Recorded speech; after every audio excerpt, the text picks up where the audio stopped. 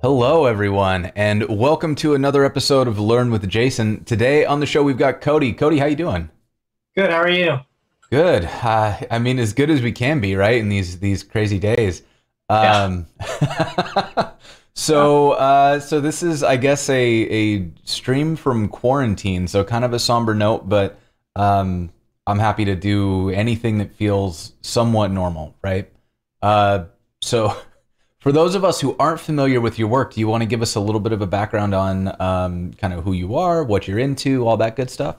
Totally. Yeah. I've kind of been in and out of like web development and just computer things in general. Always kind of had an interested in it. And mostly been a web engineer for several years, and kind of in a moment of like serendipity, kind of fell into this play canvas thing through getting into WebGL. Mm-hmm. And now I'm currently an engineer on the Play Canvas team, essentially building out new features for Play Canvas, whether that be things within the Play Canvas editor for handling assets, or working out different like issues within the engine.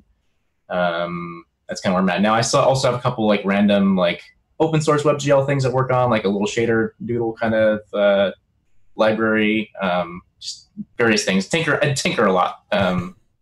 As a fellow tinkerer, I heavily approve. Yeah. um, well, that's very cool. So you talked a little bit about Play Canvas. Let me switch over to the screen here. I'm going to share your Twitter page with everybody so that they can go follow you. Cody is halvves on Twitter, with possibly my favorite Twitter display name that I've seen in a while. Uh, Yeah. and so you work at Play Canvas. Mhm. So do you want to give us kind of the high level overview of what Play Canvas is? Sure. So Play Canvas is a HTML5 WebGL game engine.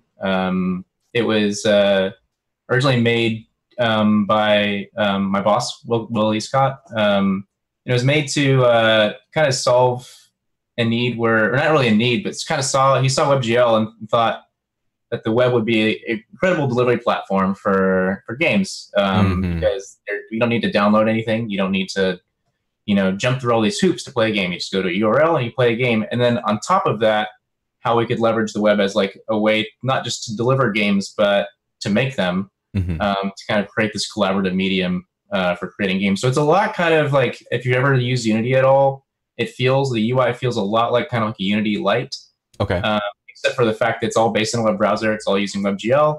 And due to that fact, you can collaborate with friends, much like Google Docs or like CodePen collaborative mode or anything like that. So it's actually pretty fun. I know when I first started, kind of blew my mind, like the ability to collaborate with people and whatnot. But accounts That's are free. There are kind of like different like payment tiers, but they're not really necessary. Pretty much the whole feature sets within the free tier. And then the engine itself is also open source, so you can use just the engine by itself if you don't want to use the editor. But once you kind of see everything the editor gives you, I don't know how you'd ever want to use the engine standalone. sure. But you, Yeah. I So guess right now you're in the kind of like first view of like your first kind of like starter scene. They kind of give you this roll a ball around scene, so you can kind of go into that if you want. Like press the main scene button there, um, and we can okay. kind of skip this intro. Maybe let's I don't know. Yeah, let's go. Cool. I think I just have some like tool tips to kind of tell you what things are. Oh, But I got it. Okay. Cool. So in here, you'll kind of see like there's kind of like three panels and kind of a main view in the middle. Mm-hmm. And it works much like any other 3D tooling. If you're not already familiar with 3D tooling, kind of in that main view, okay, yeah, you can press the play button there. That'll kind of run your game for you. And that's kind of like in a live update mode. So things you change in the editor will update within this kind of preview mode as well. Oh, cool. And I have made an unwinnable game, it appears. Yeah, I think you gotta get some serious speed to get across that gap. Yeah. No, this is cool. And now does that mean, okay, so I've added a thing and then I can just grab this and I want to move it up. Exactly, yeah. So within this view, you can kind of click and drag Oh, that's dope. your camera as well. So like if you click off that asset and just kind of drag around, you can kind of pan the camera around. There's some hotkeys as well. So say you selected that asset, maybe you've like accidentally panned way off. If you press F, it'll refocus it. Is that working for you? Yeah. F. Yeah. Oh man, Cool. this is so much cooler than like I love this kind of stuff because it's very much a mystery to me. Like I don't really get how it works. Right. So this like I feel like this must be what a lot of folks feel like when they first get into coding and like they see the first thing happen and they go, "Oh, magic!" Right? No, totally. Yeah. I mean, it felt like magic for me for sure. That's especially because a lot of the WebGL stuff I had been doing was all just straight like coding out like a 3JS scene or something like that. So the fact that I could just kind of drag assets in and arrange them and build a whole scene out without ever having to really, write all this boilerplate was really neat. Yeah. Look at me winning this game. Like nothing. Oh no. So what you're seeing there is kind of an interesting thing. We'll kind of get into that because there's a whole kind of physics system in the engine as well. And so I think you dragged in a platform without a rigid body on it. So actually, if you want to fix that, that platform you drug in, plane, just spelt wrong. You probably should change that in our template. So you can actually, this uses what's called an entity component system. Are you familiar with that at all? Not really, no. So essentially, like kind of high level, like you have like a whole graph of what are called entities, and essentially it's any number of, entity can have any number of children. It's just kind of this big nested graph of entities. And you can assign components to each entity that kind of give different behaviors or whatnot within the game. So on that plane entity, you can click on that again. If in the left side, you can kind of see your tree view in that panel on the left side. Yeah. So that's how you can, another way you can kind of like select things. So the one you just drug in, I think, is the one just below teleporters. Got it. You select that. On the right pane is kind of where you can see all the properties of that entity. So you can kind of see where it's placed in the scene. You can see all the different components it's already assigned. So right now you can see it has a model component that's kind of like telling it to render that little, rectangle or kind of plane. Sure. So now if you hit add component there, we can add a rigid body component, which is going to tell it how it should behave within the physics system. So if you scroll down, it probably ended up down below the model component. And it's fine to just stay as static because we're not moving that around. So we're going to keep that a static rigid body with all the default settings. And let's add another component called collision component. Collision. Okay. And that's actually telling the shape that it should be. So we're going to have to change the half extent. Probably going to need to drop the Y down to like, I don't know, 0.1 maybe. Maybe even lower. I guess we can look at what the other ones are because I'm sure the other ones also have collision components on them. Collision. It's a mesh. Oh, they're actually using the plane mesh. So actually, rather than using the default box, let's use the plane mesh. Okay. So you can actually click the pencil there and then choose that plane mesh. Yep. Cool. Perfect. Okay. As you go back, your ball shouldn't fall through that plane because it should obey the physics. Okay. All right. So quick shout out to the chat. Thanks, y'all, for showing up. I see Gators and Ali Pixel. We got a whole forest full of friends in here. Kramer and Pilo, thank you so much for the subs. Yeah, this is an in-browser WebGL powered HTML5 game dev platform. And so now if I go to my platform, it's not falling through. Yay. That is super cool. All right. So now at this point, so we've kind of like, so this is cool, right? Like this is undoubtedly cool. We could stop right here and say, look at this. Like this is an in-browser editor. It's super cool. You can drag things around, and as I learn more about 3D, these things will start to make more sense, I'm sure. But that's not really where this stops, right? Because we can work on something collaboratively, which I think that's where my mind really got blown when I learned about Play Canvas. So how do I do that? Like if we want to start a new project and you and I are going to build a game together, what do I do?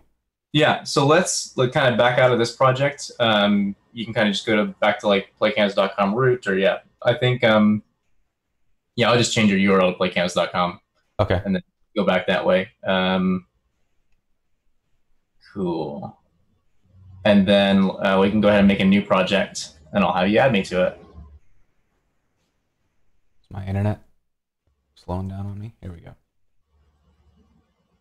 Okay. Cool. So here's You go to Projects tab, and then you'll kind of see the new button in the top right there. okay. You can name whatever you want. We will call this on with Jason and public. Okay. Yeah, looks fine. Do I want to do any of this? Just blank projects. It's perfect. Okay. But that's a whole other thing that I'd love to get into at some point. Not this stream, but the whole like WebVR, WebXR aspect of this, because it makes making things for the quests and stuff a lot of fun. Yeah. Is this your username on PlayCanvas as well? Yep. Perfect. Okay. Awesome. And then can you give me write access across the drop down where it says read? Change that to write.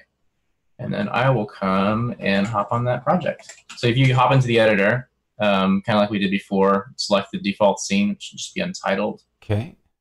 And I will be there in just a moment. There are a lot of tooltips. Let me clear these real quick. Yeah. Which is actually like, if we weren't on this stream and you were like just getting started, they're actually pretty handy. Yeah. You know, yeah, I always make the joke that like I never do the guided tours on these because you are my tour guides. Yeah. Let's see, scene hierarchy. Yeah, I wish there's a way to kind of skip them all by default for a new user if they already know this stuff. Add to the notes of things to do. Cool. All right. Cool. So if you look in the kind of bottom left of that view now, you'll see like a chat thing, and you'll see like my icon down there, and you can even like talk to each other while you're working. Nice. Oh, so that if you chat at me, I'll see it. Good. It's pretty neat. And also, if you pan around in that scene, you should see like what looks like a yellow kind of like prism at some point, and that's actually my camera, what I'm looking at. Oh, look at that. And it's like I can see a blue one, and that one's you. So you can kind of see what like other people are doing or looking at, or like say I select the box, you should see like a little like yellow or orange tick next to it in tree view. So you can see that like that's what I'm currently working on is the box. That's kind of like a few different things. Like you can see me move the box around and do things to the box. You can scale it way out or something. Now to do that, you are over in I'm in the model. In the inspector over there on the actual entity, and I just scaled it in Y. I got it. Okay.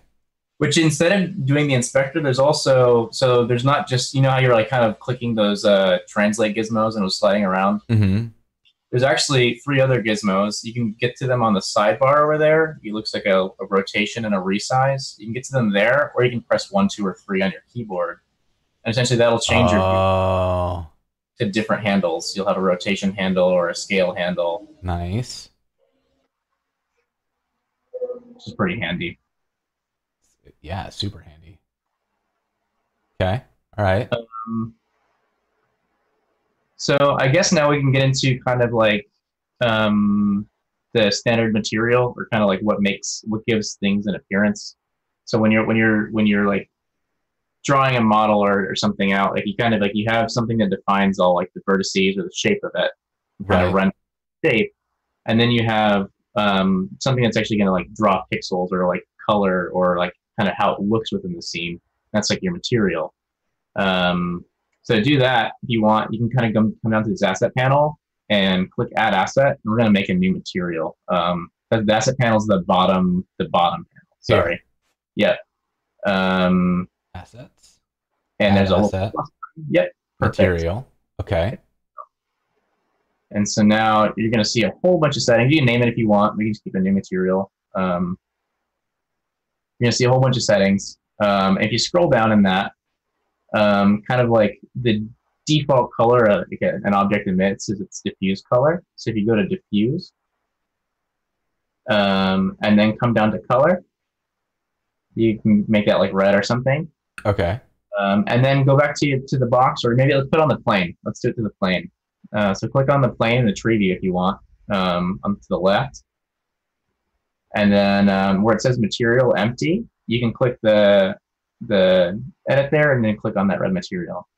Oh, nice. Okay. Okay. And now if you press in play in your kind of run the scene, you'll also see that it's red in the run scene as well. Just to kind of look at it. Cool. And so like, and now there's nothing happening here because we haven't assigned any like properties to things, right? So like the Right. box doesn't have weight, or we haven't put any physics rules in. Right. And I assume that's all stuff that we get to like click around and that happens, right? Yeah, we're gonna do that. We can add some physics. There's actually pretty much everything's scriptable as well. And that's where things can start to really get exciting. That's where it starts to actually become a game. Yeah. Instead of just like this static thing. So I'm gonna do a few things. I'm gonna change this plane into a different shape. There's a couple other primitives. For instance, we have a cylinder primitive, so I'm actually gonna do that. I'm gonna make it a cylinder. Oh, nice. And let's make it a little bit bigger, like 12 by 12. We're just gonna make like kind of like a little platform to play this game on. And I'm just kind of like, for like doing like precise edits, I usually use the inspector on the right side instead of using the gizmos. Mm-hmm. I have a little bit bigger of a plane. I'm gonna kind of recenter this cube. Okay. We're just gonna first just kind of play around with like, see if we can script this cube to kind of move around on this new thing we made. We'll get into scripting a little bit. Okay. Just kind of resetting all the properties here. Cool. And I guess we need to move it up a little bit out of here. We want like 0.5, right? To put it on the plane. Sweet. Cool. So now we can try to script this cube if we want. So if you click on I guess you're already on it. So hit add component on the right there. Okay. And add script. Mm-hmm. And that'll add a component at the very bottom. If you scroll down to that, you'll see this kind of add script button. You can add a new script. You can make one. We can call it like controls.js if you want. I'm so glad that you just said .js and not like, now we're going to write Rust. Get ready to write bitcode. Yeah. Well, that's it. The other kind of like really cool thing about this is since it is an HTML5 game engine, like, you have all the browser APIs at your disposal. You have JavaScript at your disposal. Yeah. Which is pretty neat. So like you can use the device orientation API and that the kind of template game you were in first. Like I made a version of that you like tip your phone around and it rolls the ball around. Oh, cool. And just a web API, like it just came for free, you know? Yeah, the what is that? The accelerometer, right? Is that what it is? The device orientation API, yeah. Nice. Yeah. It's pretty cool. So now if you double click on that controls.js, it'll pop open a code editor. Yep. Which much like any other kind of collab edit, we can both kind of type in there. So I can open that up and I can be like, hello. So cool. And every script kind of comes with this boilerplate. There's kind of like 2 default methods. And you'll kind of notice like it uses a little bit more of like an older like ES5 kind of syntax at the moment, kind of building out these classes. And so these 2 default methods, initialize gets called when something's first enabled within the scene, and update called every single frame. So if you've ever done like any other kind of like animation using request animation frame loop, it's essentially that. It's a request animation frame loop. Okay. And the time since last frame as the only kind of parameter in that update function. So for our controls, there's a bunch of things that come for free within the Play Canvas API. For instance, or I guess let's not even do controls yet. So you can access like the entity that a script is attached to with just this .entity, and all this stuff is documented in the API. That here?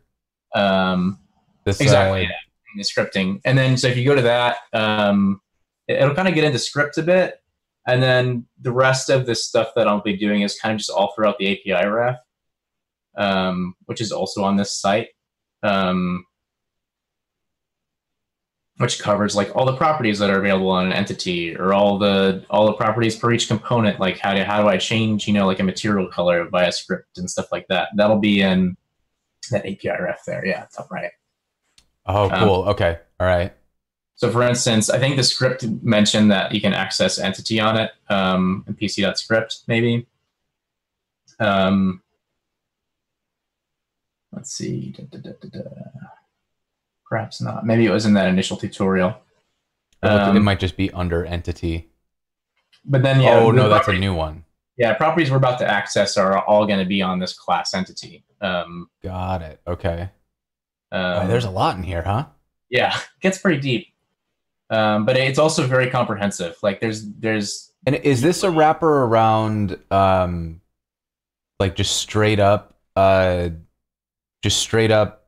WebGL, or is this like, are we getting into something like, and I'm going to just say names that I know, not because I think it's correct, like GreenSock or like the other kind of JavaScript animation APIs? Yeah, so this Play Canvas engine has 0 dependencies. It's not like using Three.js or anything else under the hood. I gotcha. And the API does have, again, it holds like a lot of like similarity with Unity though, which is kind of nice coming from like, again, as someone that like didn't used to make a lot of games, I can watch a Unity tutorial and kind of like maybe how someone scripts a camera out and gives it like an interesting behavior. And that's somewhat translatable to Play Canvas. Like you can do very similar things because the API has some similarities. It's pretty neat. Yeah, these are kind of all the globals that are on PC, which we're actually about to use some of those. We're going to use like key up and key down. These are essentially. So I'll keep that alive then. Oh, yeah. Oh, we were going to show. So this is the so the Play Canvas engine is open source. So like we're using the kind of closed source editor, right? And like so this part is the part that you would theoretically, if you needed to, you would upgrade to pay for. But if you just want to like run this, the whole thing is actually an open source. Yeah, which along with that, if you ever like feel like there's a feature like you'd like, you can make an issue, make a pull request. It's a very open kind of like, we actually have a repo also for the editor, but it's just for taking issues. And yeah, so you can definitely consume the engine on standalone, which is fine. It's like coding out any other kind of WebGL thing. But using the editor really speeds things up and makes your life a lot easier, which we'll kind of see when we get into kind of building out things like having like an environment map that's kind of like doing like environment-based lighting and stuff. That kind of stuff comes easily, which is really neat. You made a comparison when we first jumped on the call before we went live, which was that this feels a lot like CodePen.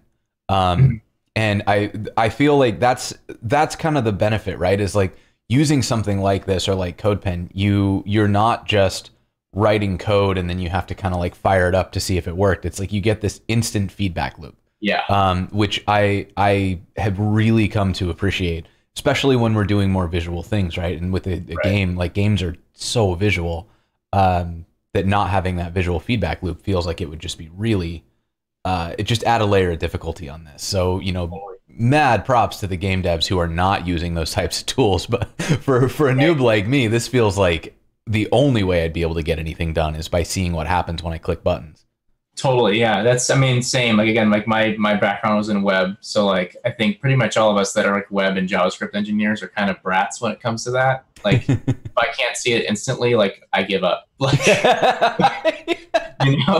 So that's why this was like great for me because again, so much other people making games, like you have to wait for things to compile, and it's like it's kind of this whole process. And certainly that's been sped up over the years. But the fact, again, that I can press play button, it's kind of running real time is great for me because I need that feedback loop. I would never learn anything without it. Totally. Wait, I think I have a sound effect for my willingness to work without visual feedback. And that's just not something I'm willing to do. Yeah, that's it. Great. All right. So we are in here. We've got we've grabbed the entity out of just kind of the global window object. The script. So essentially, when you attach a script to an entity, you can access couple different things, and that's mostly just on that script class is this dot entity. So we're kind of pulling the entity it's attached to off of this. Mm-hmm. And then from there, yeah, because there's a couple other things. I think there's like this dot app, which kind of is the actual global app. Okay. This dot entity is the actual like thing we've attached this script to. Nice. Okay. So we're just gonna want to like translate it. So there's actually a lot of nice like code completion in here. Like you'll see entities there. A lot of that comes for free. It looks like translate's not there, but we're gonna translate it, and that takes in vector 3. So essentially, just like we're moving in 3D, so X, Y, Z. X, Y, Z. So if you want, we'll translate it like 1, 1, 0. And again, this is gonna get called every frame. And so that's gonna move one to the X, one to the Y, and not up or down. So actually, yeah, we actually want to move it, I guess, in Z space and not Y. So yeah, because our plane is a XZ plane. That makes sense. Oh, right, because Y is up and down. Yes. Perfect. Okay. All right. I'm going to learn to think in 3D. Yeah, it takes a second for sure. It does. All right. And so upon saving this, if we go back out and we just like hit launch, we should see it just start moving, right? Yeah, we should see it kind of like cruise across, because essentially that's going to move a meter every frame, because so it's already like ran off the screen very fast. Our zoom was wrong, or my zoom was wrong. So actually, the view in the scene is the camera's view. So it doesn't matter what you set here. It's actually what matters. If you look in that hierarchy to the left again, there's a thing called camera. Camera. Yeah, and that's actually what the view of your game is going to be. Okay. And so I want to move that back a bit. And then I'll change it. Well, the reason we didn't see the cube this time is because that script is making it move so fast. I got you. I have it set to 1 meter and 1 meter. If I change it to like, I don't know, 0.01 or something, life will get a lot better. Which I just did. This is fun. This is really cool. And so what we're doing here is like, we're basically like a movie director. We're framing a shot. Exactly. Which I think is such a cool, like, this is the kind of stuff that I always find just fascinating, because now we're not just doing web dev, right? We're also doing like art direction and cinematography, and we're moving into this idea of like, what does a thing look like? Because this view here that I just did is like, this is not a particularly interesting view, right? Where it's cool. It's very good for like debugging. I can see exactly what's going on. Here's our cube. It's sliding off the screen. That's awesome. But like, if we wanted like cinematography, we need to like zoom in, right? I got to figure out how to actually do that. Which you can also script the camera, and that's where things get really interesting and really fun. Which again, we'll get into here. Oh man, I'm so excited for all of this. Right, so now we've got like, that's kind of like a scene, right? And so now this is going to have some actual like visual interest a little bit. Like, you know, I'm not not going to end up on the Academy Awards for this, but it's very cool. Like I like just the it's a whole different creative muscle, right? I think it's very cool. Which also, if you stay in that view, again, the live update works for everything except for script changes. So go back to the kind of preview. Oh, so this will just like and so I say, for instance, I drag the camera. I can actually drag it around, and it will update your view as well. Oh, cool! Which is pretty fun. There's actually one time I was making this little like feral hog kind of like meme game, and I had a friend he was in there kind of building the terrain while I was running around as a hog. And it was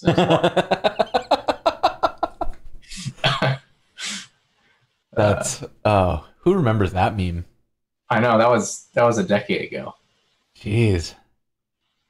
Okay, so now we've got a plane, we've got a surface for our game to exist on.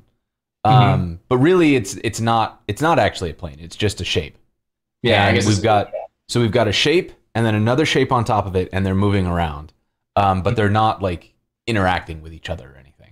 Yeah, there's no physics involved yet. We're just kind of translating things around. Okay. So where would you want to go from here?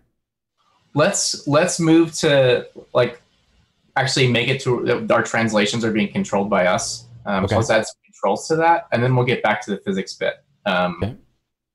So in that script again, if you want, go ahead and create just like 2 quick variables, and then you're gonna have to write the word var because it'll throw errors or not errors, but warnings for let and.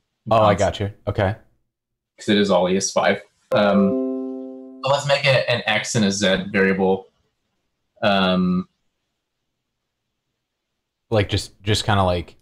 Yeah, just kind of like instantiating them. We can set them to, I guess, 0 for now.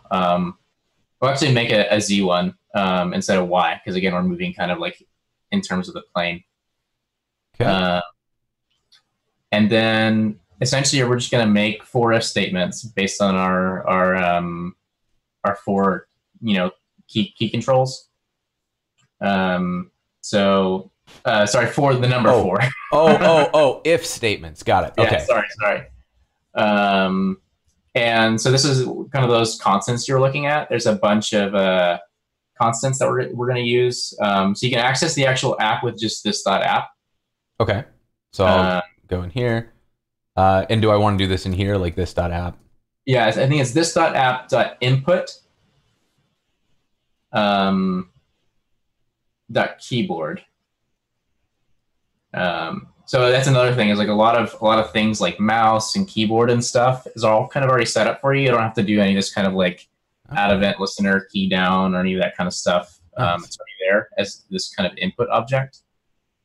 And so now we have, I think the last thing we're going to do is .isPressed. It's keyboard.isPressed, and that's camel case.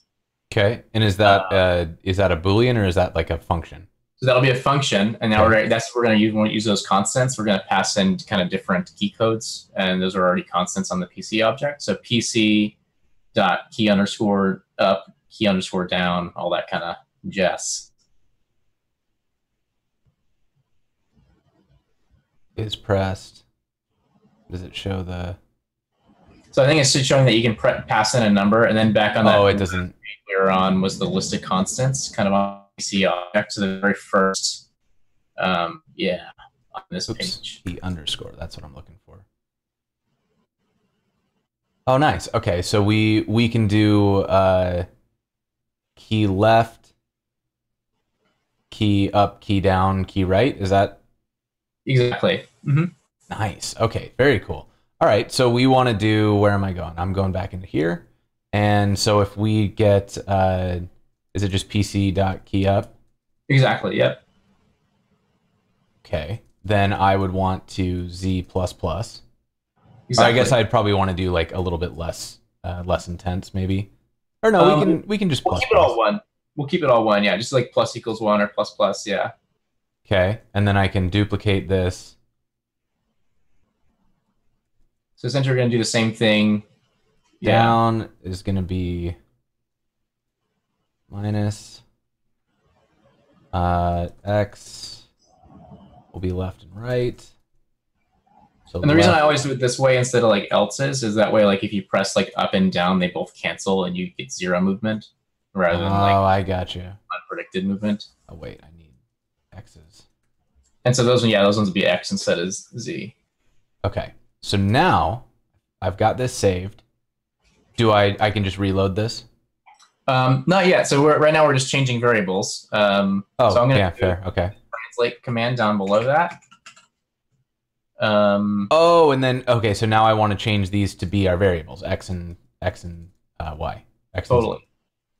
Which again, now that it's 1, it's gonna be flying across the screen. But I'm gonna have us do one other slight change. Common practice when you're doing kind of animation in a loop like this is to multiply any of your changes by that delta time. So I'm going to come here and just multiply by dt. Okay, and where did we get dt? Oh, this is the dt. Yeah, so that's the time since last frame. And the reason you do that is so like if say you have a really, really fast frame rate, you don't want your character to be moving faster just because you have a fast frame rate, or moving slower because you have a slow frame rate. You want it to always be based on the time since last frame so that it's always moving at same speed regardless of frame rate. Okay. So I also just realized that this isn't going to work because every time that the frame updates, we're resetting it to 0. So do I need to move these as to be like global? So it starts at 0 and then updates? So that's actually fine because what we're doing is we're calling entity.translate, and the entity is picking up, like it's moving by that amount each frame. Oh, okay. So it's moving relative to itself every frame. Right. Gotcha. Okay. Okay. That makes sense. Cool. So now theoretically, save this out and launch. We should have some sort of controls based on up, down, left, right. Okay. So I've. Oh wait, it doesn't like. Cannot read property keyboard of undefined. Maybe I messed something up there. So let's go into the Yeah, app. this dot app. Maybe this dot. This dot app that keyboard. My bad. That's me not knowing my own API well. I'll fix it. Okay, you got it. This dot app dot keyboard. Okay. Launch.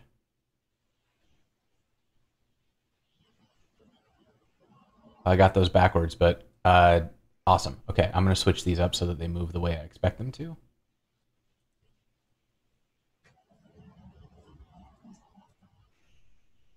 Okay. Now reload and check this out. Rod, you watching?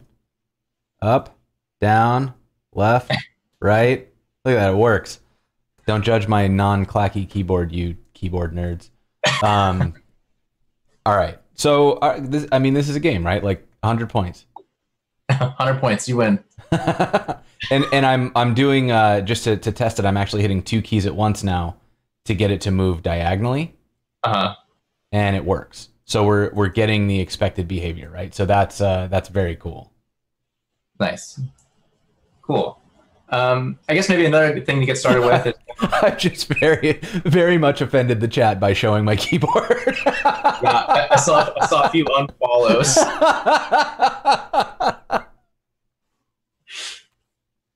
Okay. So all right. So we've got now we've got the ability to move things. Mm-hmm. What should we do next? So right now you can kind of move, like if you move that cube too far close to you, it's out of view. Yeah. So maybe we should probably script the camera so it actually follows the movement of our cube character. Yep. That sounds good to me. So if you go and select the camera in the tree view, Camera. which looks like we have. Oh wait, I unselected. Here we go. And I want to add a script, right? Yep. Okay. Where to go? Down here. And we'll call this camera. You just call it camera or like camera follow or whatever you want. Corgi. Camera follow. Making it work. Corgi, good drop. Ooh, we should have done that. Maybe that's the character. We can find a character and that's a corgi and use that for our game. Oh my god, can we? Yeah, we'll do that. Yes. Awesome. So this we're actually going to start using some part of the scripting system called script attributes. So if you go back to that API ref for scripts, PC script. which I think even that link, I think the manual link to scripting actually might even be a better reference because it kind of walks. Actually, see, I can even send you the link if you Manual want. link to scripting. Here we go. Script attributes, you said? Yep. Okay. So we create a script, and then the script gets attributes, and so we can add different attributes to it. Okay, so we get speed. And so what does that mean? Like, what if I add an attribute, is that arbitrary? I just set whatever I want on it? Essentially, yeah. So essentially what you're doing there is rather than, because again, having an editor like Play Canvas allows people like art directors to kind of get involved in making the game. Okay. And maybe they don't know JavaScript and can script things out. So a lot of times an engineer will write a script. Oh my God. A bunch of parameters. I just realized what we're doing. So we're building out a UI panel. Essentially, yeah. Yeah. That's awesome. That's super cool. So the kind of attribute type we're going to use is called target. Okay. You'll see that kind of, you scroll down the attribute types. You see they're doing like my script attributes that add target type entity. Got it. Okay. So essentially, you're just going to, if you want, you can even like copy pasta that and change it to, our script name. I'm going to type it out longhand because it makes me remember things. Do we want to do this on initialize? It's actually going to be outside of either of the methods because it's something that we're actually adding to the script class. Okay, so we're going to do camera follow dot attributes and dot add, and then we're going to put in a target, and the type was entity. Yep, type entity, and then if you want, you can say like default null, or it defaults to null anyway. I'm just kind of weird with being verbose. I am always a fan of being super clear about things. So we'll add one more attribute as well because we want to kind of like be able to arc direct the distance of the camera from the character. So let's just add a distance attribute. That'll just be a type number. Distance, and that is a type number. And what should we default to here? Let's just say like 5 for now. Just kind of like spitball it. Because again, we can change it in the editor, and then at that point, it doesn't matter what the default is. So now I've done this. So now if you go back down, and there's a kind of refresh looking button that essentially parses the script and tells the engine about it. Or that parse button there, that works as well. Okay. So it's saying that you have two attributes, and if you click back on camera now, you'll see those. Wow. Okay, so now I'm selecting my entity, but I don't have one. It looks like. Yeah, so you have to select the cube probably in the tree view would be the best way to do it. Okay, got my box. Well, so go back to camera and hit choose target again. Sorry, the UI is a little takes a bit to get used to. Select entity. Select entity. Oh, I get it. Okay. Preview. Perfect. All right, so I've chosen my entity, and my distance is 5. So now if we go back to that script, we can start kind of writing a script that's going to do things. Because right now, those are just values that aren't really doing anything in our script. So those are going to be accessed. It's just going to add those to the class. So you'll have this.target, and that's going to be another entity class, but it's going to be our box now, because that's what we chose as target. Okay. So I can just use that anywhere. Mm-hmm. Okay. And now we also have this.distance, which is just going to be a number. Got it. Okay. So kind of the first thing I would do is in that update, so we don't get any weird errors. So like for instance, maybe you added that script and hadn't selected a target yet. Okay. Let's just add like a quick escape hatch that's just like if this.target's not defined, return. So you can just do like a if exclamation this.target exactly. Okay. Just return out to kind of escape and not have any errors because we're going to start getting things from target. So the next thing we're going to do is entities have a method that gets its position within the world called getPosition. Okay. So you do this.target.getPosition. And do I want to assign that to a variable? Yeah. So like pause or position or something like that. .target.getPosition like this. Exactly. Okay. Mm-hmm. So that's going to return you a new. This is a class called a PCVec3. It's just a vector with XYZ. Okay. And does that mean that I can do like pos.x? Exactly. Yeah. No, okay. So we're going to change those to like, do like pos.x is plus equals, and minus equals. Got it. Just like move the camera around. Maybe we'll do it in Z. We'll do like pos.z, like minus equals this.distance. And maybe we'll add a multiplier there eventually. But when we when we're changing this, though, we're changing it for our camera, right? Well, right now we're changing. So I guess I wasn't super clear. So that getPosition will return a new vec3. So right now it's just a variable that's a vec3. Eventually, we're going to apply it to the camera. Okay, so we're going to make changes to that vec3 before we apply it to the camera. Okay, and so you're saying like just do something like this? Yeah, minus equals this.distance, and then maybe like we'll do pos.y. Plus equals this.distance. We'll probably want to add some multipliers there because we don't really want to make it go way high up in the sky. So maybe like this dot. So for y, do like this.distance times 0.3 or something. Okay. Just so a little bit less extreme. Which we could also just make those two different attributes if we wanted to, but I figured we'll just link them together and kind of. Yeah, it seems easy enough to like derive it, right? Yeah. And so I'm also going to have us we'll actually make a new vector that's attached to the class. So let's go back to initialize. Okay. And let's make a vector that's going to be kind of like help us track the position of the camera. So we'll just say like this dot vec or like this dot like to position or something like that, and just make that equal to, and you'll do new PC dot capital VEC3. Okay. So essentially, we're just creating a new vec3, and when we initialize like that, it's just going to be 0, 0, or 0, 0, 0. And we're going to use, let's go to the API ref really fast, just to kind of like walk through some of the things vec3s can do. Are you familiar with the term lerp? I am not. Essentially, that's like interpolating between two values. Okay. So for our vec3, we can have two different vectors, and they have a lerp method that essentially helps you interpolate between two 3D points or two 3D vectors. Okay. So okay, I've got this, the lerp. Mm-hmm. And so we just want to lerp that vector that we made between the this dot vec that we made and the position of our okay, so this dot vec dot lerp, and then I would set pos dot. So let's just pass in this dot vec again. So we want to lerp from like whatever this dot vec's last position was to this new position we just calculated, which is that just pos.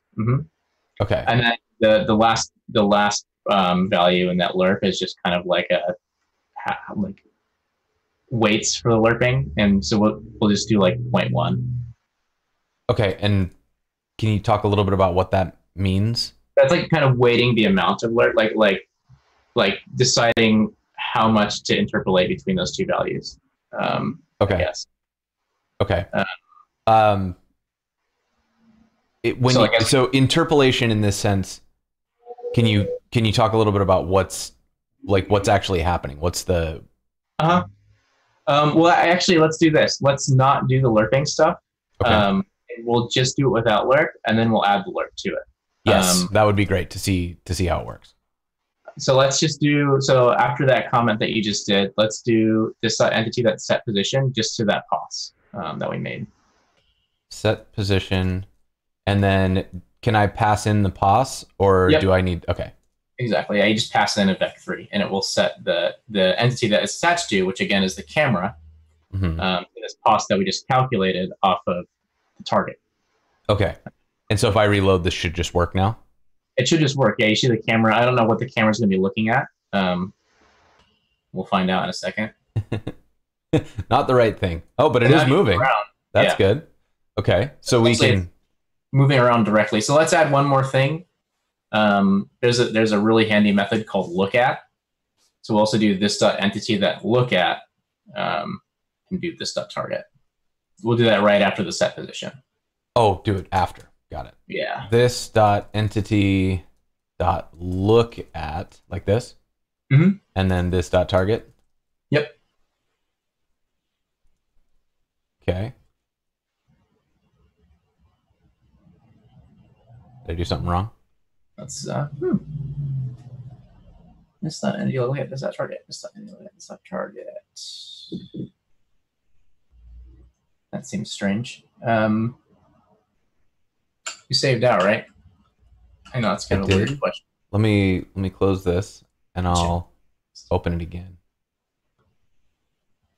Does this need to parse again? It shouldn't need to parse again. Yeah, it's weird that it's not even looking at it. Or either that or it. Funky.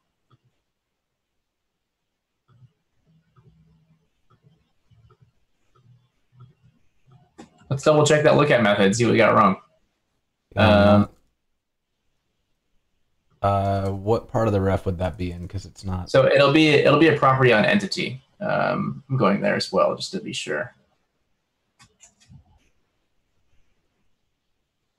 Look at position. Do I need to send in the position?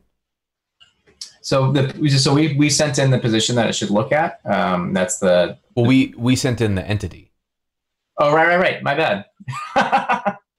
Yeah, so just do Okay. get position again if you want on there. This.target.get position. Or We don't want to oh, send the modified position because it can't really look at itself. But yeah, that's my fault there. no, all good. Mubby. Okay, all right. Cool. So now Cameron's going to kind of always look at the cube. Yeah. It's kind of has this like rigidity to it, like the camera just like moving, and it doesn't feel very fluid. Yep. And now my my controls are backward again. So I can fix those real quick so the controls do what I want. Let's open this one up, and then I'm going to let's do plus plus, minus minus, plus plus, minus. Okay, refresh, and now up goes up, down goes down, left and right. Okay, we're getting what we wanted. Cool. So let's add back that lerp bit that we were going to do. Essentially, that's just going to add some kind of fluidity to the camera motion. So again, all this is doing is kind of like rather than immediately going, it's like setting it to the calculated value based on the target, we're just going to kind of smoothly like transition the camera position. Okay. So now instead of this.target.get position, just pass in this.vec to the position. My bad. Okay, so this dot back. Yeah. Okay.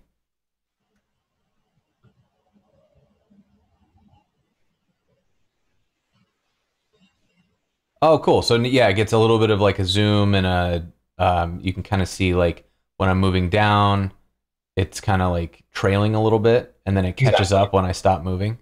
Mm-hmm. That's cool. That's very cool. Fluid camera motion. Mm-hmm. And you can kind of tweak that. Like if we wanted to, maybe we could put that like roll that lerp parameter into another attribute, so an art director can kind of choose how much is lerping.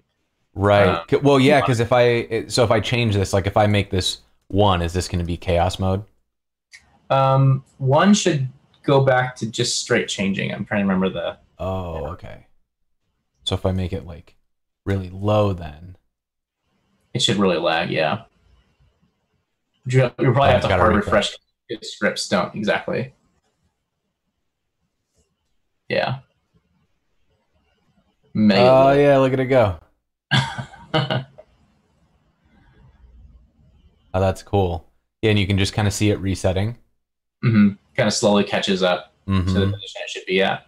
That's really fun. Like I love this too because like it just that tiny little change just made this feel a little bit more alive. Like if you were, you know, in a world and kind of watching something run around, you wouldn't be like glued to it, right? You would kind of like, oh, it's going that way, and then you kind of follow after it, right? It's just it's nice. Yeah. So let's maybe like get out of scripting for a little bit, and let's get back to kind of like some more of the kind of like making it look pretty. Get some more into some of the material settings, and I'm going to add a couple of textures to the asset panel there. Just some images that I already kind of have from other projects. Let me get them really fast. We're going to make what's called a cube map,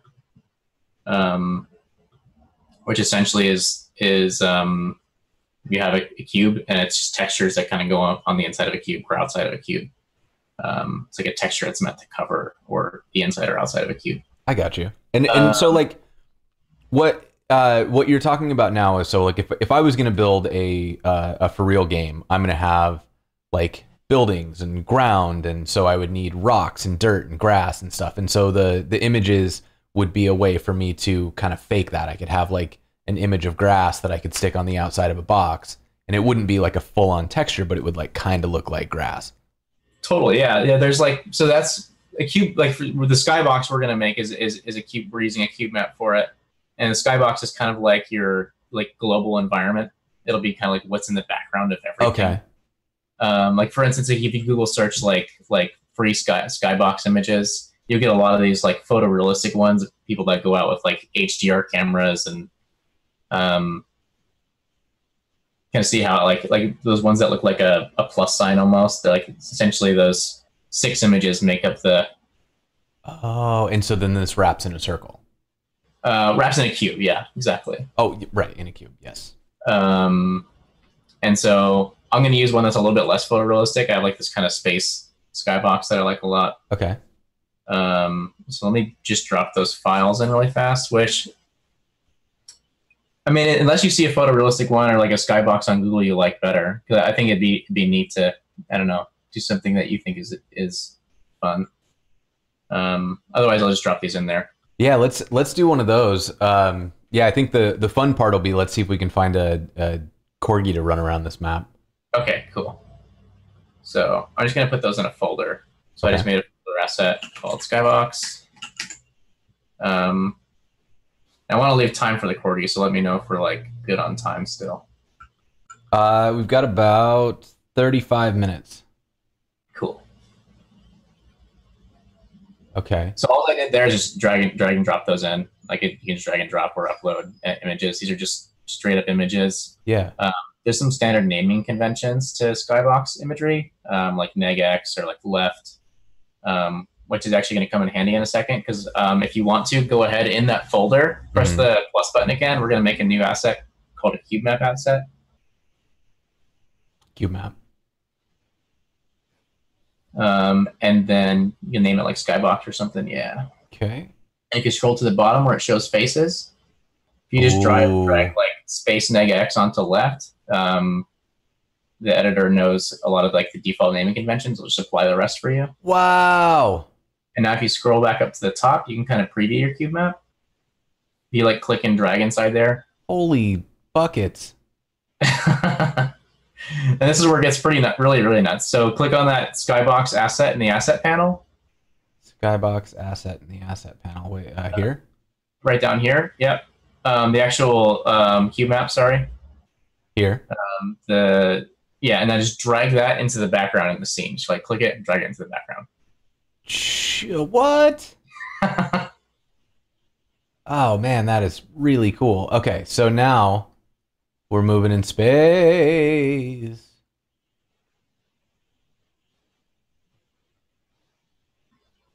Except it won't fall, sadly.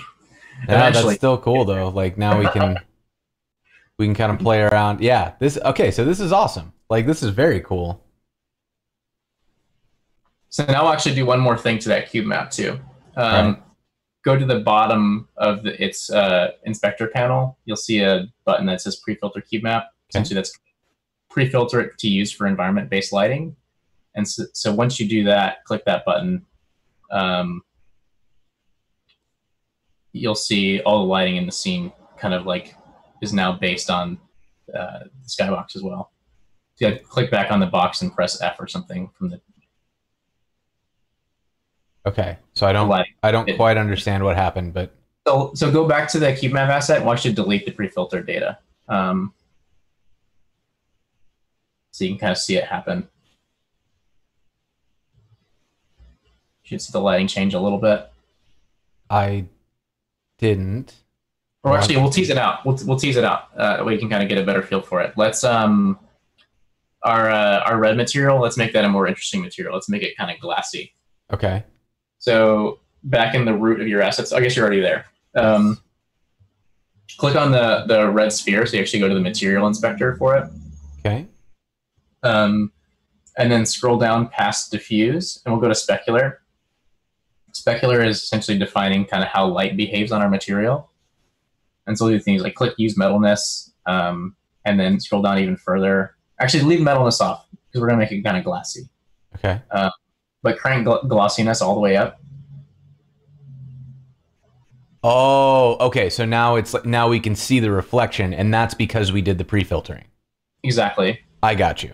Okay. Because all the lighting is going to be based on that pre-filter data. Yeah. Okay. All right. I'm in. I got this. Oh, and you can see down here as it changes to like the material is like, so this is completely matte, and then as you drag to the right, you can see that. Cool. Very cool. And you can also see it up at the top as well. There's a kind of like the preview of your material. So you kind of get two places. You can kind of, if you scroll back up in the material editor, you'll Oh, see got it. Yep. like sphere, and you actually click and drag that sphere to kind of like get a feel for like how light behaves on it. Just handy. Yeah, that's really cool. Oh, and you can see even the bottom of the map is showing the reflections. Mm-hmm. Cool. Very cool. So let's change the diffuse back to like grayish or something instead of red. Or just whatever you like best. But That's kind of a cool color. and then we can scroll down more in that material inspector. Material inspector. And we can even kind of like go to the opacity settings. You're going to change blend type to alpha, so it's actually changing like the alpha bit of the opacity, and you can kind of bring intensity down. And you kind of like start to make it kind of more glassy. Yeah, so now it's like you can see through it, but it still has some reflection. Mm-hmm. And then you can even get into, there's even more settings for like changing how like the refraction's happening through the glass, and it can get pretty deep. I don't want to get too far with it, but I think that'll be down in environment. Yeah. Very cool. Refraction. Oh, like it changes the way the. Cool. But so now we kind of have this more glassy plane to kind of run around on. Mm-hmm. At least makes the scene a little bit more interesting. Yeah. Maybe we should go find a corgi now. Let's do it. There's a really cool website called Sketchfab, and they have a lot of free assets on there. We want to find some kind of corgi FBX. You just search corgis and FBX. I already have an account, so I can go ahead and download it if you don't feel like making an account. See if there's any free ones. If not, like, is there a way to like sort? I think you can choose free somewhere on here. Downloadable? Sure. Maybe it's filters. I guess you already have filters popped open. Let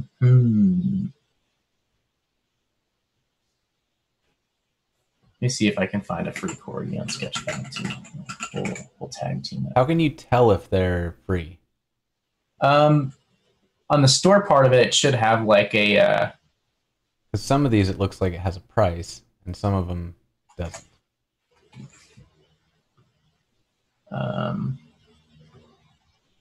Let's see. I'm logging in as well. Sorry, 1 second.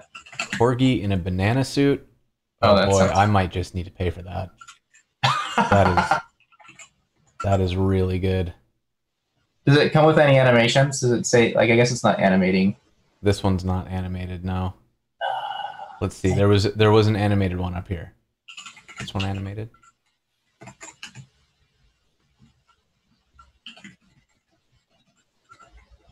Traveling corgi. Oh, that's amazing. Can I filter for animated? Yes. Corgi Banana expansion pack. That sounds great.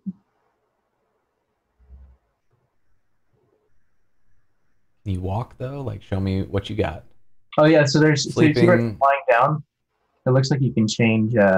Sleeping, lying down, alternative sitting. They don't have any walk ones. Dang it. Okay, so that's fun, but that's not what we need. Let's keep looking. Wait, where'd it go? Corgi, animated.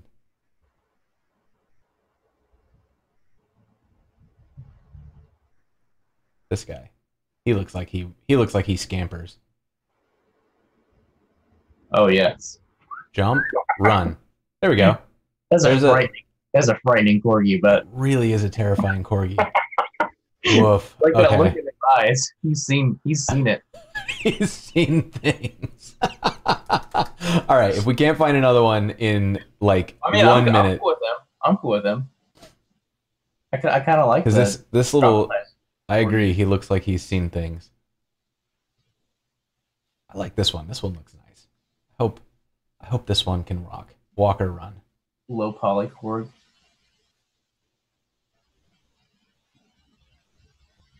Yeah. That's a cute walk. That works. All right, I'm doing it. How do I check out? Let's double check really fast that it does come as a FBX as well Oh yeah, good call. before you splurge.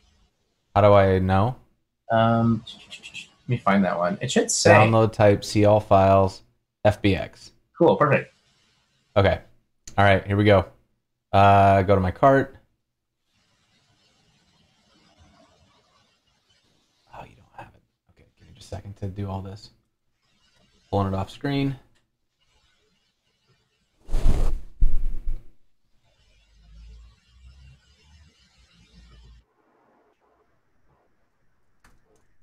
I wish that would go faster. Taking a second, sorry. No, it's just me needing to type everything in. Get out of here. States, there it is. This one.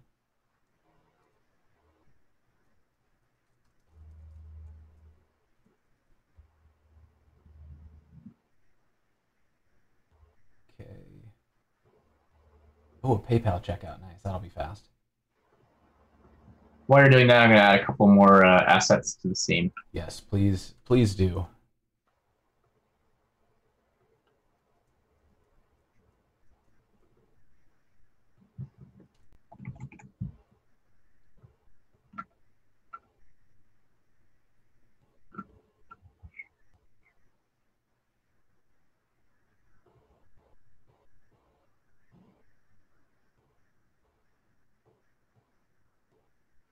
Okay, that is processing.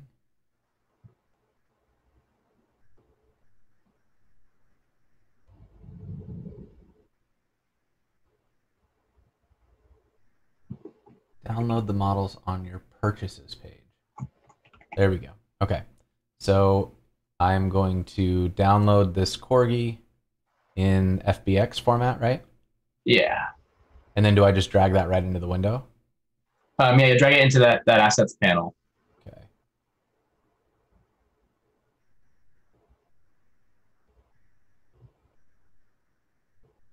So here's the assets panel. Should I create a folder for it called like corgi or something? Probably a good idea, yeah. Because a lot of times in FBX will have a number of like materials and such attached to it. You want to kind of like muddy up your route. How do I rename? It'll be in the inspector on the top right. Oh, got it. Name up there.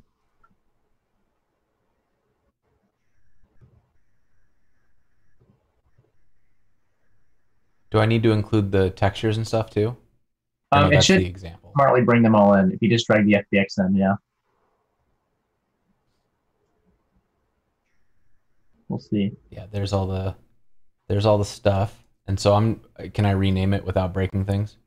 Because it came in as like 4.0.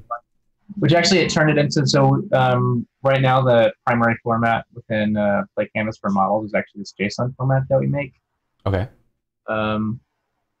Which interestingly, it looks like that corgi comes with his platform. Let's see, have a look at him. Oh yeah.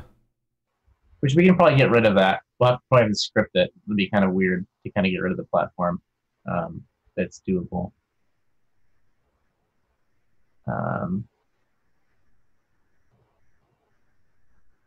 So if you select that model, I don't know why it didn't come with its materials, so that's interesting. We might be able to bring that texture in and see if we can apply it from that folder in your download.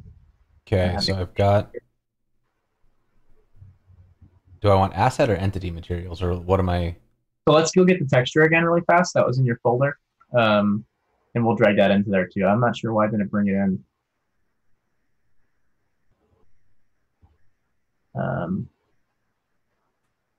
Oh my god, look how terrifying that looks. Yeah. That's always a lot of like, especially like animal textures like that almost look like someone's like skinned them. Like pretty nuts. Okay. So then in the corgi, I think it should be on the corgi one.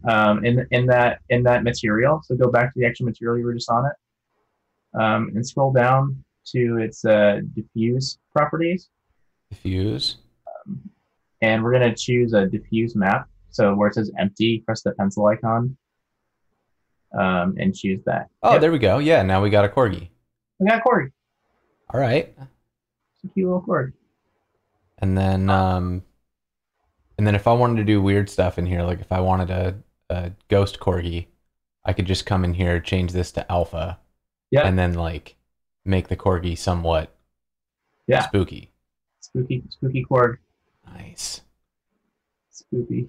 Okay. All right. And then it looks like in here there's a box. If I just like delete this box, will it go away or how? No, so that's the material the box is applied to. We can kind of, I guess, for now, hack it if you want. So go back to the simple material, and we'll just make opacity 0. Oh, I got. Yeah. Okay. We'll just hide it. Kind of a weird hack, but we could also like through scripting, like maybe like traverse like the nodes and like remove that node completely. But Sure. we'll just do it this way for now. Yeah. Okay, so now if we go like put our corgi down here, where's And I'll get rid of our box. okay. There's our corgi. And is it on the surface now? So that's where a lot of those in that you see the top right in the kind of preview view. You see a thing that says perspective. Mm-hmm. You can actually change views there. So maybe do like front, and then you can actually see your plane, see your corgi very like easily like position it because it's like you almost have like a 2D I gotcha. of it. Yeah. All right. Okay. Corgi on the surface. Then you can go back to your perspective camera and drag around again after you've done that. Great. Okay. So I guess we can move that box script, the controls, to the corgi instead of the controls. So we can, if you want on that corgi, like add a new script component and add the control script to that. And I'll just delete the box altogether. Add a script. And then the script that I want to add is controls. And then if I go to my launch, okay. So it's moving around. Got a little bit of weirdness with the box knocking out our colors, but that's okay. That's awesome. Oh wait, you just fixed it. I think it fixed itself. I think because there's like a weird opaque material, the renderers. Oh well, and when it's close, it's fine. Yeah. What I just realized though is we need to fix what the camera focuses on. So let me go down to that script, and we're gonna choose the corgi. Good. Yep. Then if I come back here, now we're following the corgi, and apparently because when it gets far enough away, that doesn't. Yeah, so that's okay. We can fix that and make the camera follow a little less. We'll maybe go like 0.05. Save that, reload. And now hopefully it won't get far enough away, but it'll still have that kind of fun follow effect. No, maybe not. It's okay. That's okay. So then the next thing that we need to do. Adjust this if you want to. You probably like change the distance in our because we have that attribute. We can just change it in the editor. Oh yeah, we could. So we can just make the distance like 4, and then It's a little closer. Perfect. You'll get that render glitch. So I have a mental checklist of 2 things, and you can tell me if I've missed anything. So at this point, what I think we need to do is we need to figure out how to get the corgi to turn in the direction that we're pointing, and we need to get that animation to play of the walking only when a button is pressed. Right. So we probably should start with the animation component. Let's add the animation component to the corgi and see if we can get it to play an animation. Because that's my other worry is whether or not that FBX had the animations exposed right. We'll see here in a second. I guess we'll find out. It looks like the animation is there. Yeah, at least one take 0. It's good, not the standstill take. So we do have the run. So yeah, if you go to the corgi, like select it in the tree view or in the main view. Got it. And we'll add an animation component. Essentially, that's just going to play animation clips. And add asset, add that take, and hit add selection to the left there. Okay. Yep, and then done. Done. Now we got a little running corgi. Look at him go. Looks like he changes speeds. Oh, cool. I mean, that's fine. I don't think we're gonna worry about. How does it see? Oh, interesting. So if we wanted to, we could go in and chop this up and say like, all right, at certain speeds, use this loop and that stuff. But We could script out different sections of the take. yeah. But I think that's okay. I think for now we'll just have like when you press the arrow keys, we'll start the animation and then we can stop it when. Yeah. Yeah. Totally. Like I said, there's a whole aspect of like animation blending. Like, so if you had like an FBX that has a whole bunch of animations, you could smoothly transition from like a walk loop to like a swim loop or. Yeah. Um, There's a whole lot of animation in here, isn't there? Yeah, it's a long one. Cool. I mean that's good though. Like that means we have a whole bunch of stuff to play with eventually, as time went on. So if I go in here, whoops, that's the wrong button. This one is our corgi. Yeah, there's the animation. Look at him go.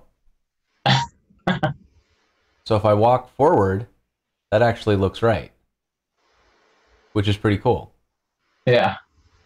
Okay, so I'll take that. I'm happy with that. Which I'm also going to scale Mr. Korg up a little bit too. Looks like sizing wise for the scene, he could stand to be a touch larger. The pan Korg was pretty good. Yeah. I might want to make him a little more fluffy. It'd be fun.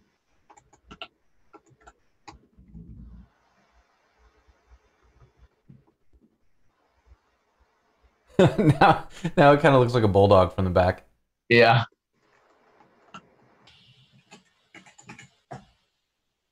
There we go. Make him an extra long cord. Wait, is that long Korg? Did he do? Oh, this. Okay, so this animator did the butt drag animation. Yeah, Eco, we are 100% making a corgi. We have thus far, just to recap here what we've done in the 70 minutes that we've been going. We have been playing around in Play Canvas. We set up a skybox that has this kind of space material, which is built of where is it? Here's our skybox. It's built of these 6 images, so it kind of makes a cube. We set up this plane, which is reflective and kind of glassy, a little bit transparent. And then we went and found a corgi animation on, where did it go? On Sketchfab. And, oops, that should be over here. And that gave us the ability to actually place this corgi in scene. And then we've got a coin here as well, which is pretty cool. Yeah, I could grab that coin. I was thinking we could probably add some like physics to that if we want. Have the coin like fall, and maybe the corgi can collect it or something. Yeah, I'd love to do that. That'd be fun. Try to like gamify it. Again, I don't know how we're doing on. I guess we're almost out of time, but we are running up on time. So I guess at the very least, let's make the corgi face in the right direction and play the animation when we're moving. Yes, let's do that. Okay. So, do I need to add a new script for that? We can just continue that with the control script if you want. I think let's do it. I would normally maybe like split them out just for like separation of kind of like concerns or whatever. But for now, we can just keep it all in the same script. Okay, so what we'll do is we'll say this section is for controlling position with key presses, and then we'll add another section down here. Is this going to work? Yeah, totally. I think what we'll do is we'll put that translate in one more if statement. We'll just kind of say if X or Z are, truthy, we'll do that translate, and that's the same part we'll do the animation as well. Got it. Let's see if X, oops, or Z, right? Anything else that you wanted me to do here? X or Z. Yeah, we'll do that. And then so that's where we'll do the animation play as well. So that's where we can do you can access the animation component that that script is related to as well. Okay. Attach the entity. So you do that this entity animation, and that'll access the animation component, and then you can play a an animation, which will be the actual clip name, which I think was like take 001 or something like that. Let's see what the clip name. Is it this name? I think it'll be the take name. To take 001. It might not be. It might be that name up there. Okay. Well, we can control that one, so that's okay. But let's try this and see if that works. And then do I need to make the animation stop at the beginning? Yeah. So we'll in the actual editor, you're going to want to set the animations off as well. So back in the editor view, go back to Corgi. And deactivate, right? Yeah, and we'll leave loop on. Yeah. Okay. And then we'll also have to stop it when we're not pressing the controls. So to double check the API ref, it's been a second since I've stopped an animation. I'm normally like blending between like an idle animation and a run animation or something like that. So let's double check how we stop an animation. Yeah, my initial thought did not work.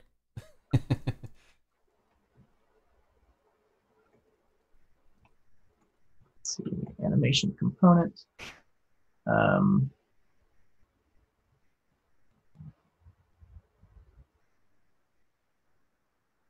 Can I just set it to? Can I set activate to false? Yeah, I think you can just set activate to false, and that should do it. You could also maybe like try playing like null and like blending to null, and it might go to the static pose.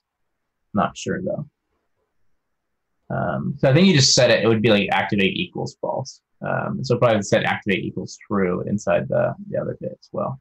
So this here. Yeah. Okay.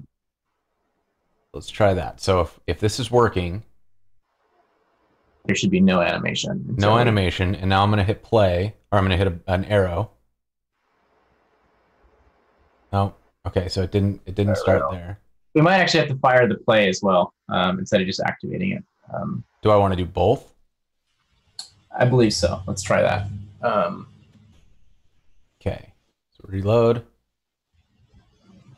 I feel like we shouldn't have to, but trying to play animation take 1, which doesn't exist.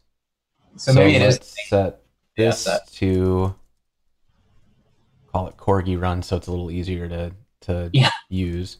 And then we'll go in here and set it to play Corgi Run.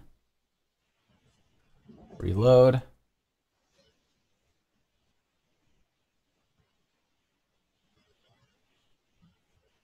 Oh, it played after the key press. So like while it's moving. Did I do that wrong? Let's see. Let me try it without the activate.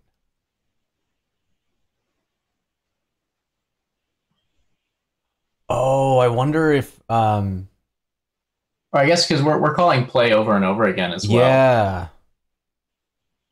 So we maybe want to kind of like check if the playing is happening and not call play if playing is already happening. Okay. So we can just set that as like in initialize or something like that. Like this stop playing is false. Good call. Yep. Okay.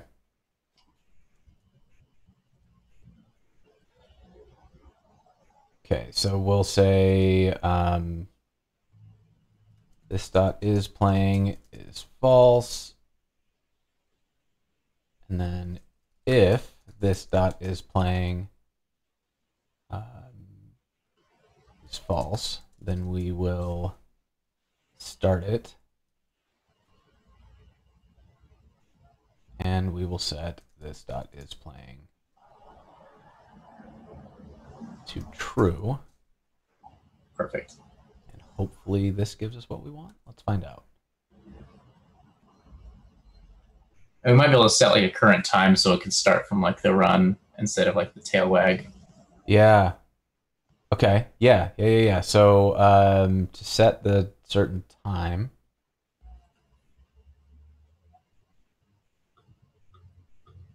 play, blend time, number. I think it'll be probably current time.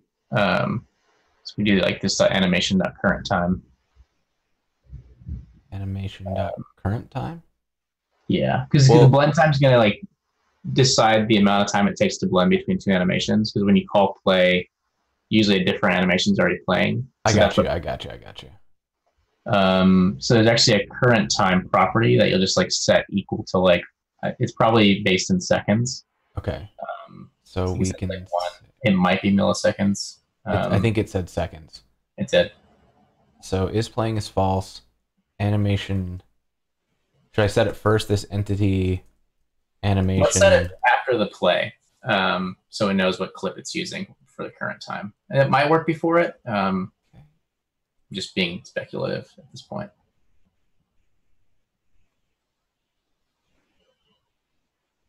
Okay, I don't think I set it far enough. Let's set it 3 seconds in.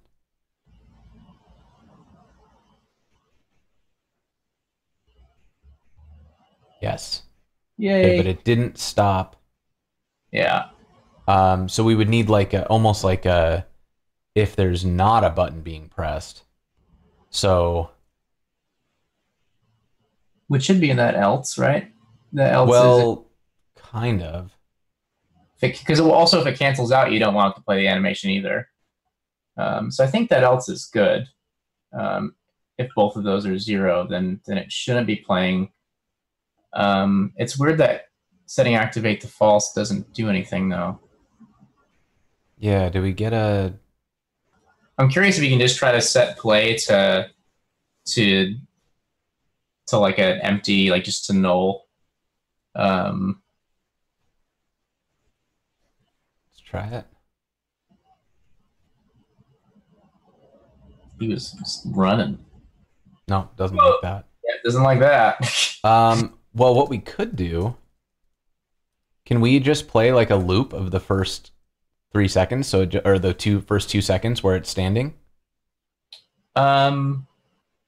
We could try. I don't know if you can define loop points inside an animation through this animation system. True if the animation will start. Duration. That just gets the duration. I could set a weird timeout that would... No, that's not. That's going to be too hard and too messy. If true, the first animation asset will begin playing when the scene is loaded. Okay, so that actually doesn't help us. The activate isn't what we want. So we want, like, to stop. Fire so one thing we could do is just completely disable the animation component as well.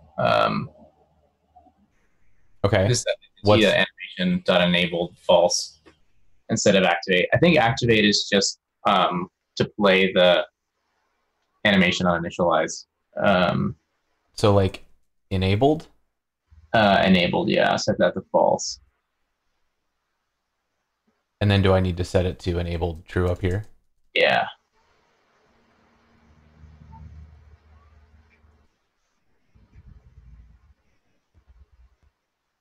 Let's see.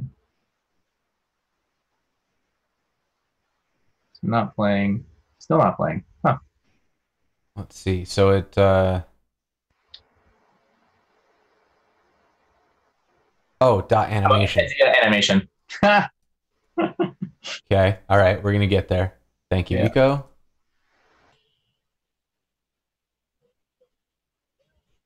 Yay. Nice.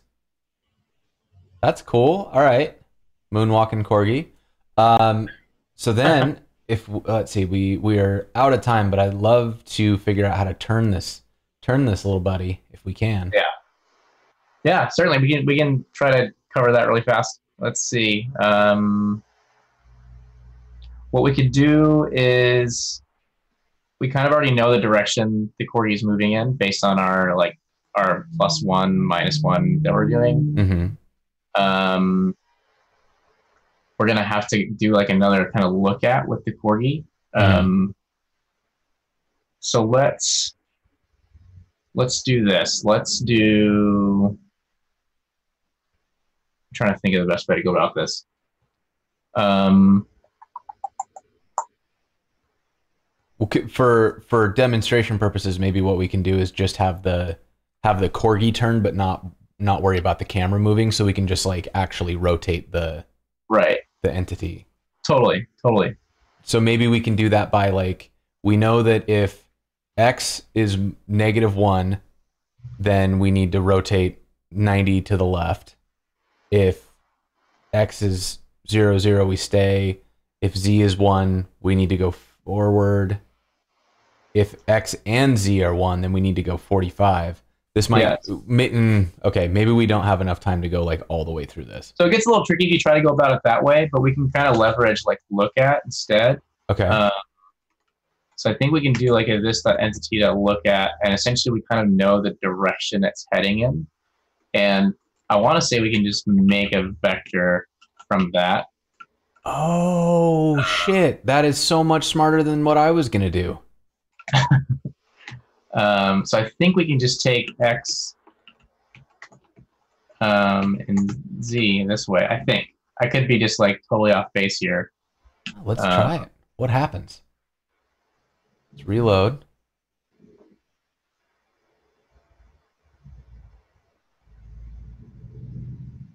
We're getting some weird behavior. Getting some, look at him go.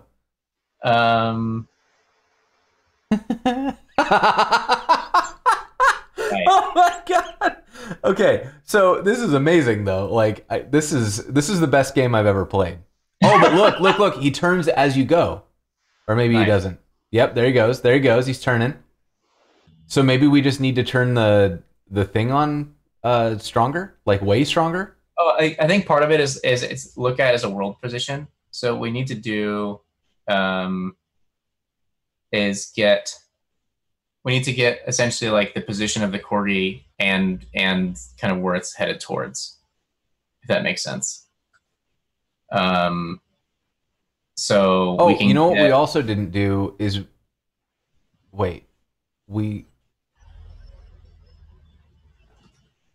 I'm confused now. So like we can grab, let's grab the corgi's position, okay, like at the beginning of this before we update it.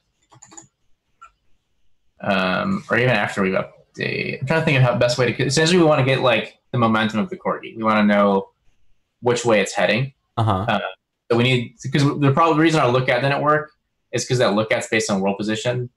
And we said it's either like this 1 or -1 value, which is like right in the middle of our platform. I got you. Okay. So essentially we could even try to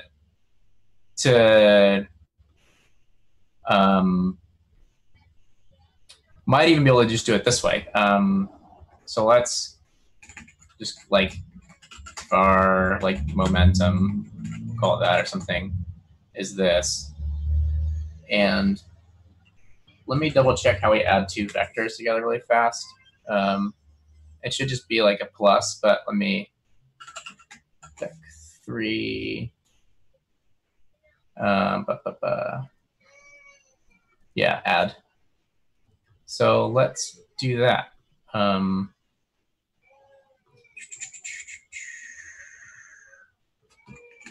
Momentum add. Okay. And we'll do this dot entity get position. And let's see if we can pass in momentum now. And I just realized I did moment. Let's do it like that. And let's see now how it looks.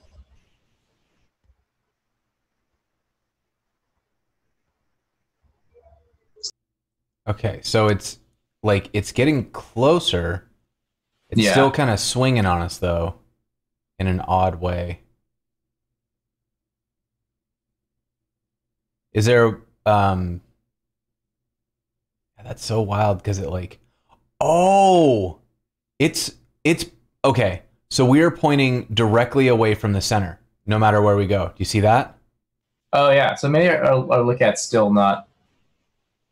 Yeah. So it's always pointed away from the center of our platform is what's going on, and that's why things were getting weird when I get to the middle of the platform. if I can get to the middle of the platform, it'll like do that.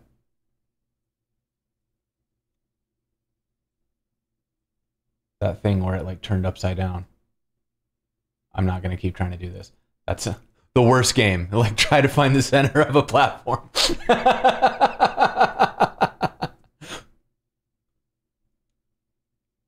So another way like I would do it, we could go about it is instead of trying to get it from the momentum that we're making here, we could go, if we go back in that script, we can do like this dot position here and make that the entity get position dot clone. Sorry for running out of time.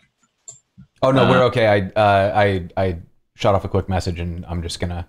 We should finish this out because it's really cool. Okay, cool.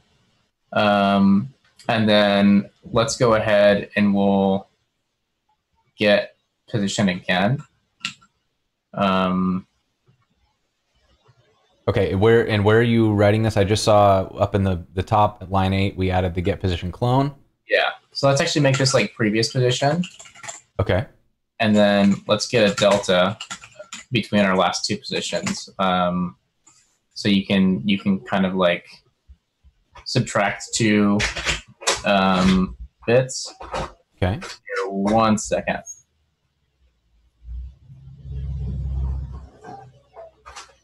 Sorry, someone's at the door. 1 second. Yeah, no worries.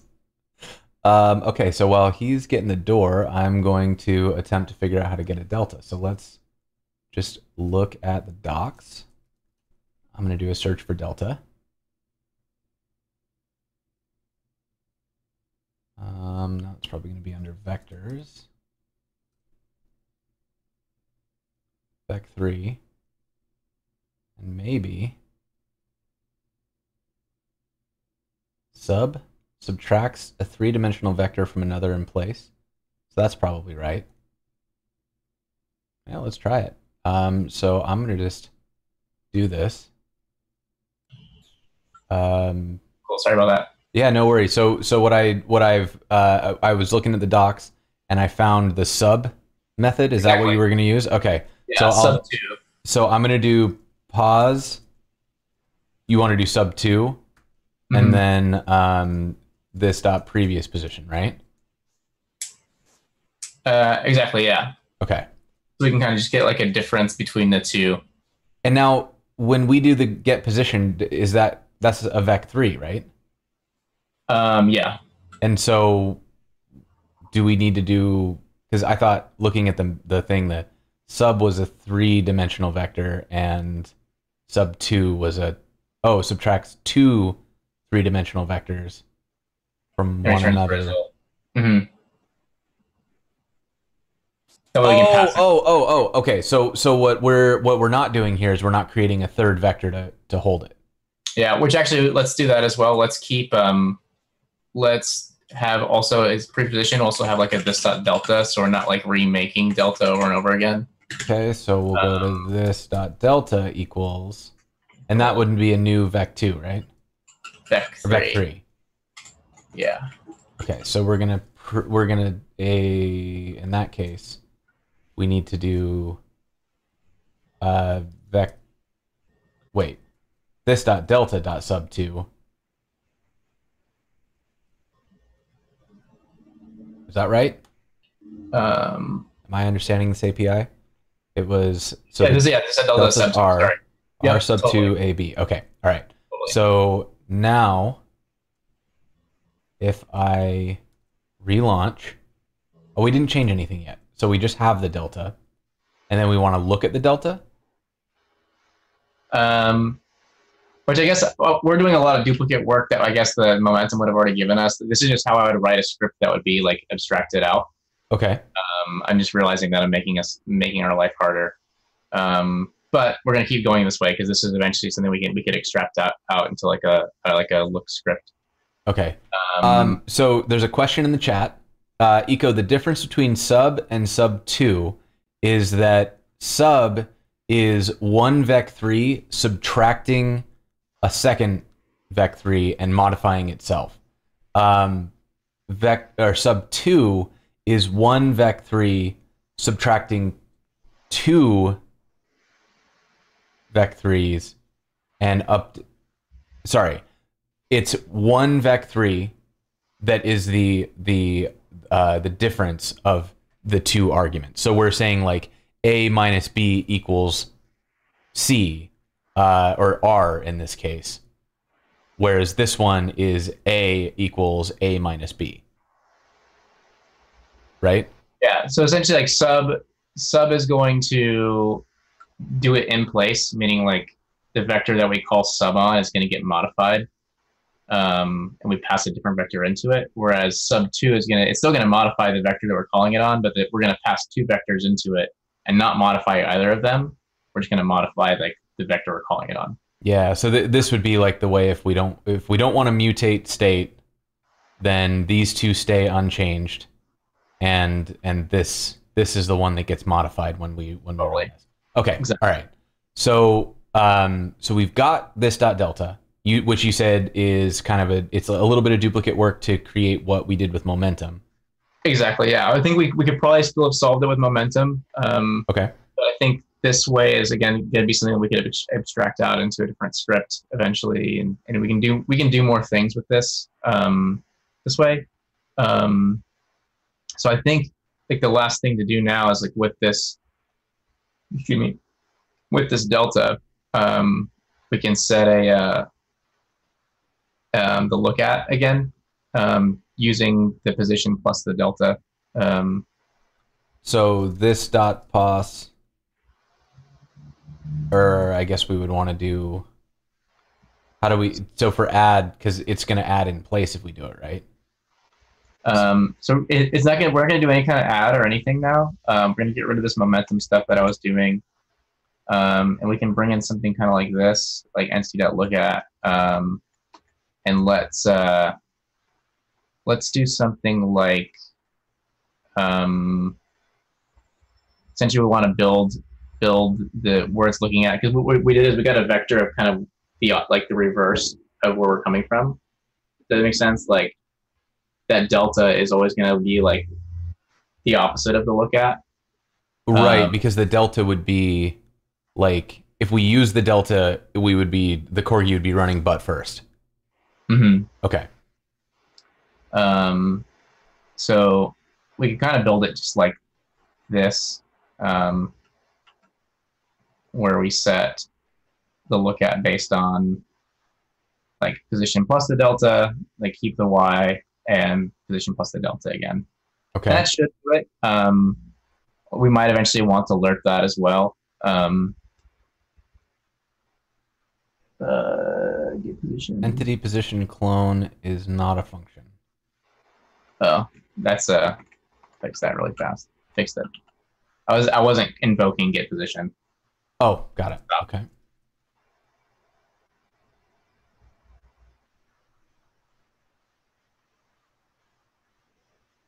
Do we still have it broken? It looks like now, yeah, it's still facing center. Always facing center.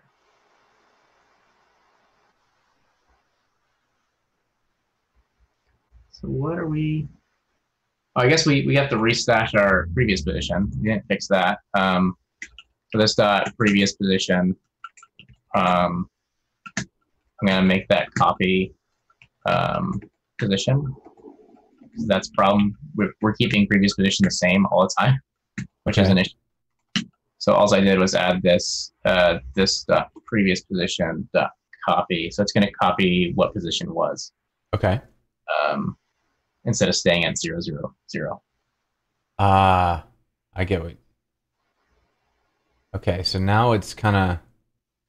What the heck are we doing? Previous position copy. Clone.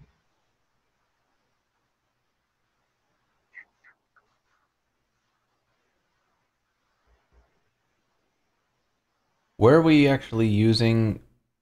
And I guess the other issue is, okay, again, this is, I normally write this again to be in a separate script, Mm-hmm. be called kind of after motion.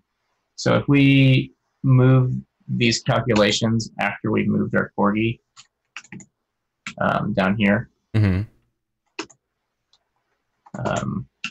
See if that does it. Right. Sorry. So now it'll be calculating against. There we go. Okay. So we're close, but now our corgi is moonwalking.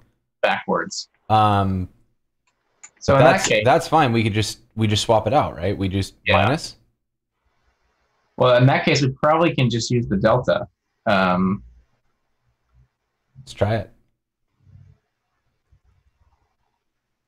But keep the actual position, yeah.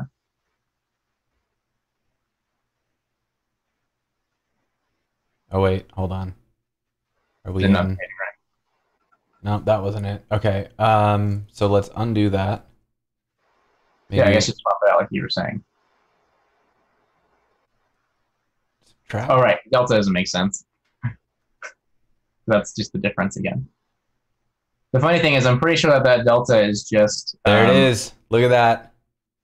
We got a corgi walking in the right directions. Corgi simulator in space. All right. We're going to sell this game for $300. If you would like to send payments, pre-orders are open now. All right. Man, that's awesome. That is so cool. So I think this is a good stopping point. So so Cody, what should people do next? Like, what's a good place to go from here? So where I was going to try to go, and I'm sorry I made us take so long on some of the corgi scripting, ran into some weird issues there. I think next, like, I'd probably want to smooth out some of that corgi rotation, which we can do with another kind of similar lerp thing like we did to the camera. So he's not just kind of like snapping to, like, right, very abruptly.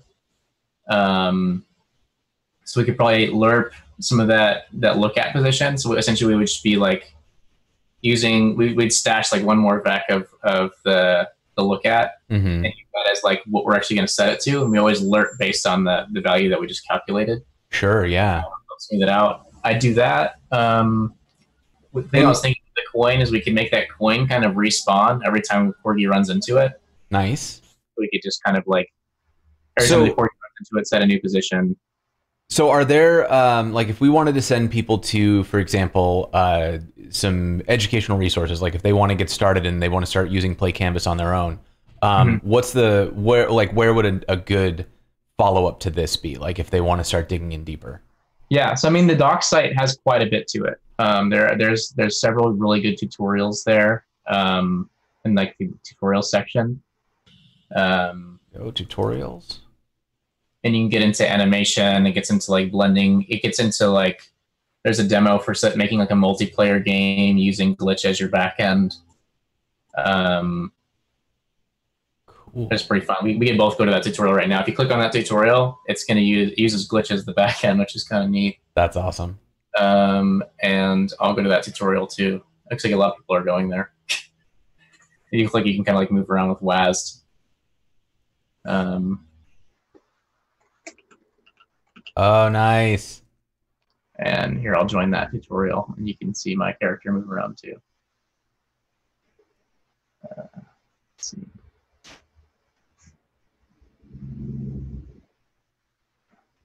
Here I am.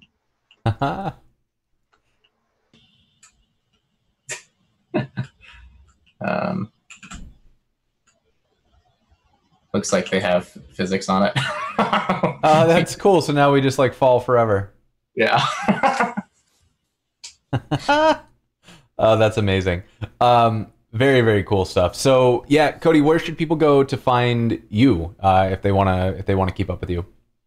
So yeah, mostly Twitter. I probably spend too much time on Twitter. That's just halves. I'm also on like CodePen and GitHub. I'm always making like dumb things on CodePen and weird experiments on GitHub. So yeah. Awesome. Yeah. All right, y'all. So thank you so much for hanging out with us. Make sure you check the schedule. We've got some really exciting stuff coming up. We are going to have, let's see, who's coming on. We've got Chris Biscardi coming on Tuesday. we are going to put together a sticker shop for the Party Corgi website. I've got Rachel Andrew coming on. We're going to learn CSS Grid. That is going to be awesome. I have Thor. You may remember Thor from one of the very first episodes of Learn with Jason. He's going to come back. We're actually going to do a series. We're going to do 4 episodes on Stripe and different ways to take money. So from products, and then, so this is going to be selling products. We've got Dan Mall. That's going to be amazing. Then we've got Nick DeJesus coming back on. We're going to talk about donations. So Thor and Nick are going to be on the show. We're going to do donations through Stripe. Jincy Uman, who's a friend of mine here in Portland, she's going to come on, teach us how to do an Alexa skill. I'm going to do an Alexa Echo, Amazon Echo giveaway on that one. So make sure you stay tuned there. Then we got Thor coming back. We're going to add Apple Pay and Google Pay to site, so like one-touch payments. We're going to continue on with the Secret Sandwich saga. So we had Marissa on to do information architecture. We had Maggie Appleton on to do logo design. We're going to have Leslie on to do the actual UX design. And then following this episode, we're going to have Joel Hooks on, and he and I are actually going to build that app. And then Thor's coming back on. We're going to do subscription management. That's not all. We've got lots more coming. So make sure you subscribe.